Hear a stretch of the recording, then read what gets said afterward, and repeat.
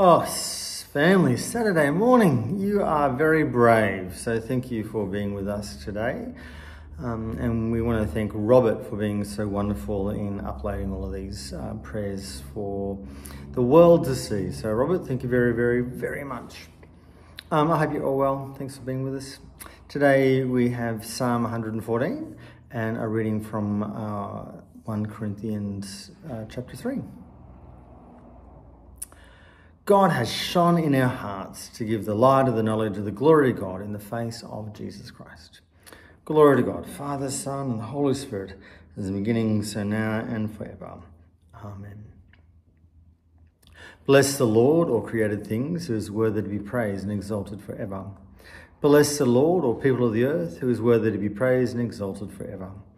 O people of God, bless the Lord. Bless the Lord, you priests of the Lord. Bless the Lord, you servants of the Lord, who is worthy to be praised and exalted forever. Bless the Lord, all you of upright spirit. Bless the Lord, you that are holy and humble in heart. Bless the Father, the Son, and the Holy Spirit, who is worthy to be praised and exalted forever. The night has passed and the day lies open before us, so let us pray with one heart and mind. As we rejoice in the gift of this new day, so may the light of your presence, O God, set our hearts on fire with love for you, now and forever. Amen. Psalm 114. When Israel came out of Egypt, when the house of Jacob from among a people of an alien tongue, Judah became his sanctuary and Israel his dominion. The sea saw that and fled. Jordan was driven back. The mountains skipped like rams and the little hills like young sheep. What ailed you, O sea, that you fled, O Jordan, that you were driven back? You mountains, that you skip like rams, and you little hills like young sheep? Tremble, O earth, at the presence of the Lord, at the presence of the God of Jacob, who turned the rock into a pool of water and the flintstone into a welling spring. May your Creator God, whose praise and power are proclaimed by the whole creation, receive our morning prayers, we pray, and renew us in your service through Jesus Christ our Lord. Amen. Reading today comes from St. Paul's letter to the Corinthians, chapter 3, verses 5 to 17. What then is Apollos? What is Paul? Servants through whom you came to believe, as the Lord assigned to each. I planted, Apollos watered, but God gave the growth. So neither the one who plants nor the one who waters is anything, but only God who gives the growth. The one who plants and the one who waters have a common purpose, and each will receive wages according to the labour of each. For we are God's servants, working together. You are God's field, God's building. According to the grace of God given to me, like a skilled master builder, I laid a foundation and someone else is building on it. Each builder must choose with care how to build on it. For no one can lay any foundation other than the one that has been laid. That foundation is Jesus Christ. Now, if anyone builds on the foundation with gold, silver, precious stones, wood, hay, straw, the work of each builder will be visible, for the day will disclose it, because it will be revealed with fire, and the fire will test what sort of work each has done. If what has been built on the foundation survives, the builder will receive a reward. If the work is burned, the builder will suffer loss. The builder will be saved, but only as through fire. Do you not know that you are God's temple and that God's Spirit dwells in you?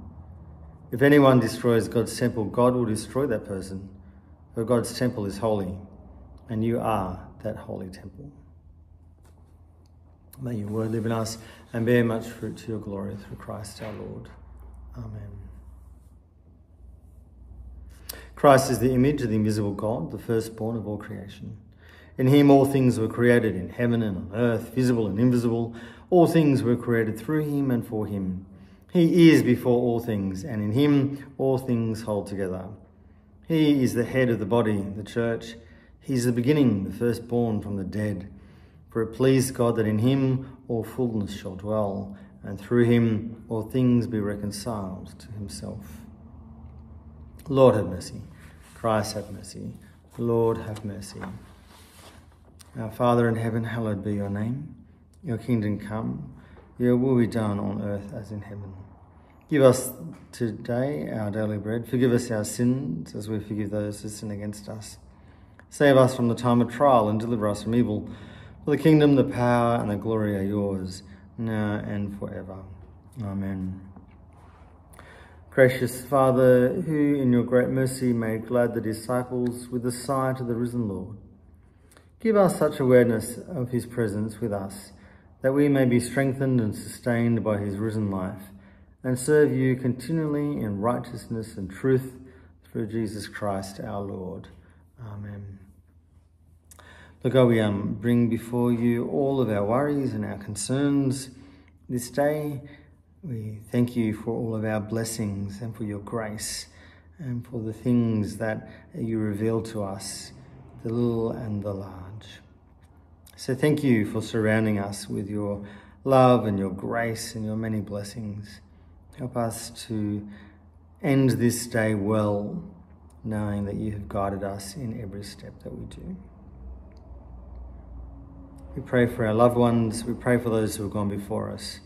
And we pray that at the end of our days, we too may see you in paradise, there with all the saints, to worship you forever. Amen. Lord and Heavenly Father, you brought us safely to this new day. Keep us by your mighty power, protect us from sin, guard us from every kind of danger.